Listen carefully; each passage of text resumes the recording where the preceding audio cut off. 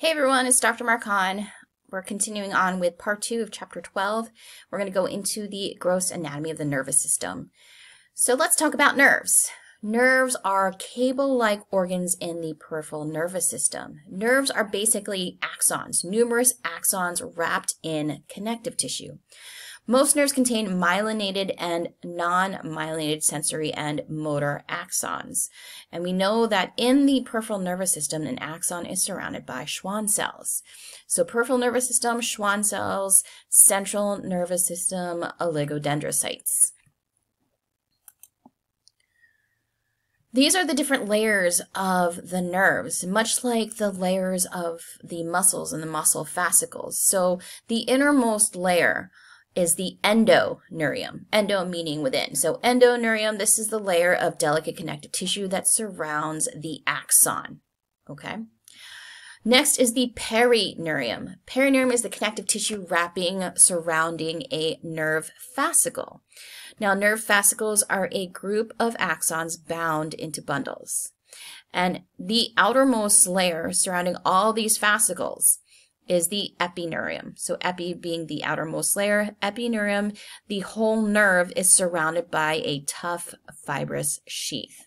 So the next slide shows you the different layers. So we have one axon here, and with its myelin sheath made up of Schwann cells surrounding the axon, and the connective tissue covering of the axon and the Schwann cells, that is the endoneurium.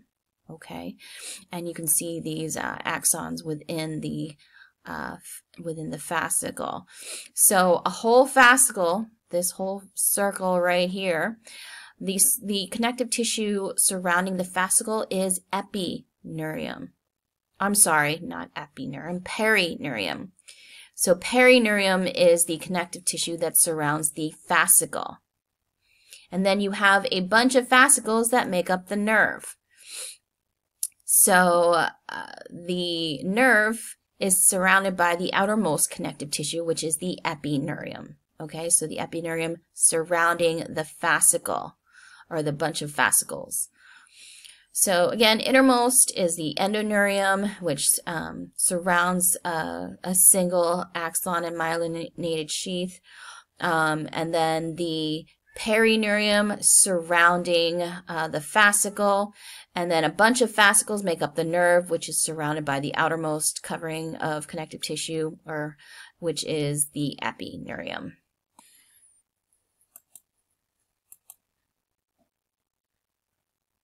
So within the central nervous system, we have gray and white matter. Gray matter is the gray colored substance within the central nervous system. It surrounds the hollow central cavities of the central nervous system, forms an S-shaped region, or H-shaped region in the spinal cord. Now, the dorsal half contains the cell bodies of interneurons, and the ventral half contains the cell bodies of motor neurons. So the ventral horn will contain those motor multipolar neurons that we saw in the beginning of the semester in the histo slides. So gray matter is composed primarily of neuronal cell bodies, dendrites, and non-myelinated axons. It surrounds the white matter of the central nervous system in the cerebral cortex and the cerebellum.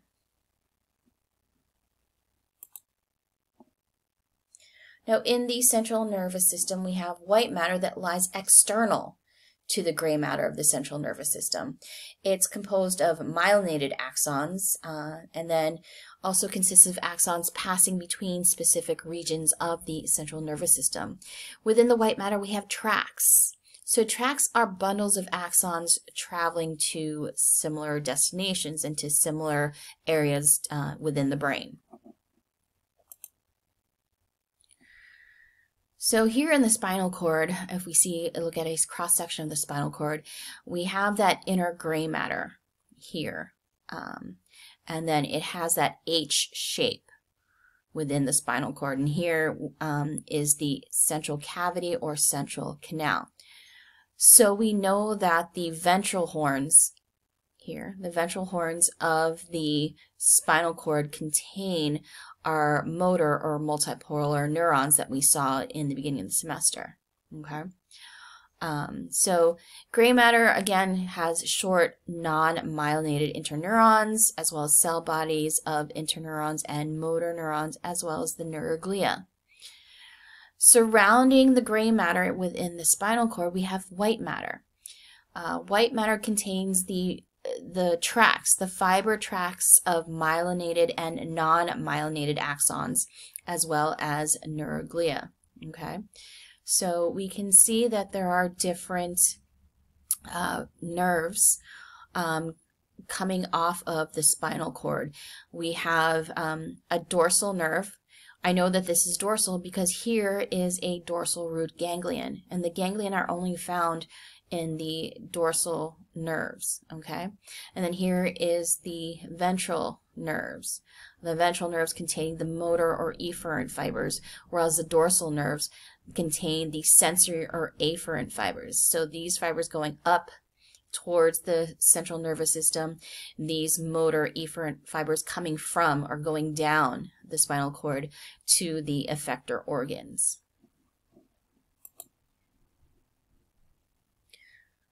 So the central nervous system and the peripheral nervous system are functionally interrelated. The nerves of the peripheral nervous system contain either afferent or efferent fibers. Afferent, again, being the sensory, going towards the central nervous system. So afferent peripheral nervous system fibers respond to sensory stimuli. So the sensory stimuli will go up these afferent fibers towards the central nervous system to the integration center within the central nervous system. And then the efferent or motor peripheral nervous system fibers will transmit motor stimuli from the central nervous system to the effector muscles and or glands. Now, nerves of the central nervous system are composed of interneurons that receive the sensory information from the peripheral nervous system.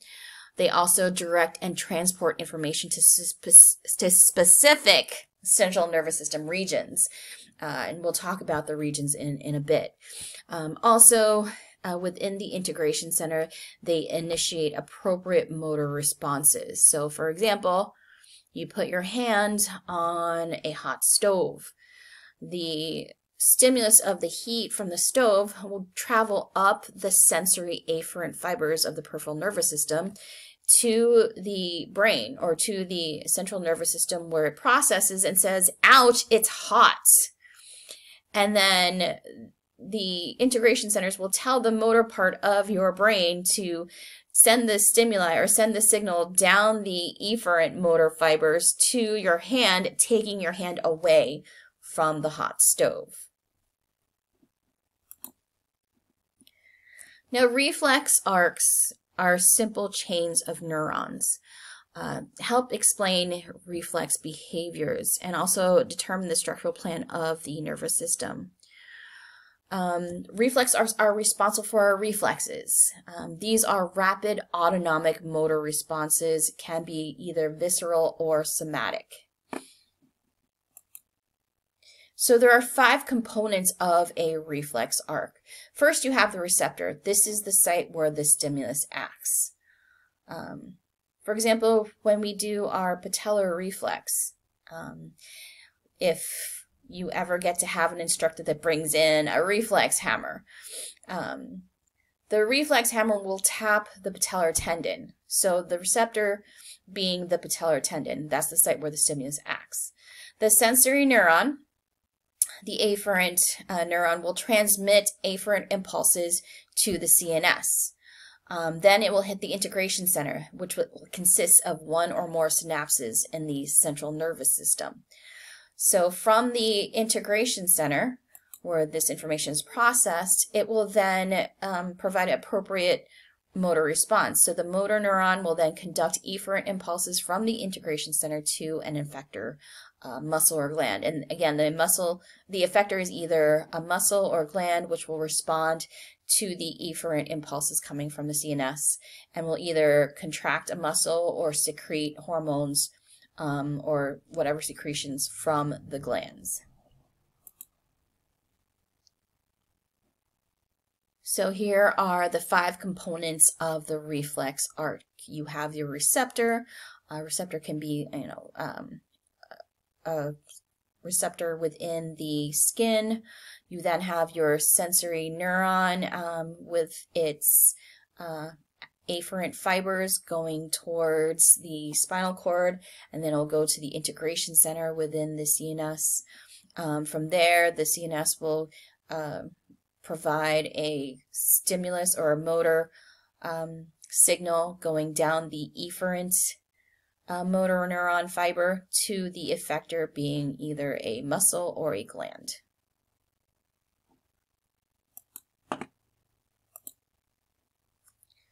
So a monosynaptic reflex is the simplest of all reflexes. It only has one synapse. This is the fastest of all reflexes. For example, we have the knee jerk reflex, which is elicited by the patellar reflex with a reflex hammer. So you can see that the reflex hammer will tap the patellar tendon. This will cause a reaction or a signal to the sensory or stretch receptor within the anterior leg muscle. And then from there, the stimulus will go up the sensory afferent neuron to the integration center within the spinal cord here. And then from there, or within the CNS, and then from there it will elicit a response, a motor response, and travel down the motor efferent neuron fiber to the effector organ, being the muscle within the anterior part of your thigh, which then will cause extension of the leg at the knee.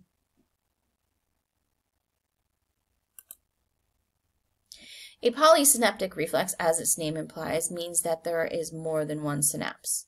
So this is a more common type of reflex in which you have one or more interneurons that are part of the pathway. An example of this is a withdrawal reflex, like the reflex that I told you before when your hand feels something hot or something sharp. The interneurons will signal the motor neuron to contract the muscle involved.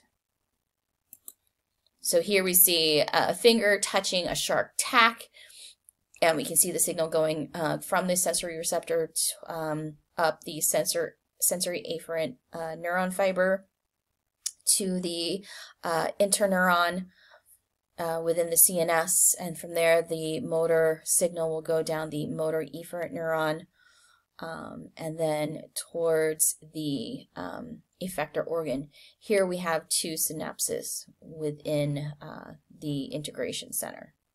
So this would be your polysynaptic withdrawal reflex. Now, with regards to neuronal circuits, I'm not going to get into too much detail about this. Just know that they exist. We have different types of circuits. We have diverging circuits where one presynaptic neuron will synapse with several other neurons. This is what's called divergence. And then we have converging circuits where many neurons will synapse on a single postsynaptic neuron. This is what's called convergence. And then we have a reverberating circuit. This is a circuit that receives feedback via a collateral axon from a neuron in the circuit. So this actually shows you the different types of circuits. So we have the diverging circuit where you have one neuron and the signal is transmitted to many outputs. You have a converging circuit where many presynaptic neurons will converge on one postsynaptic neuron. And then you have a reverberating circuit where you have input which travels down the neurons, and then you'll have a collateral neuron which will bring the signal back to these other neurons.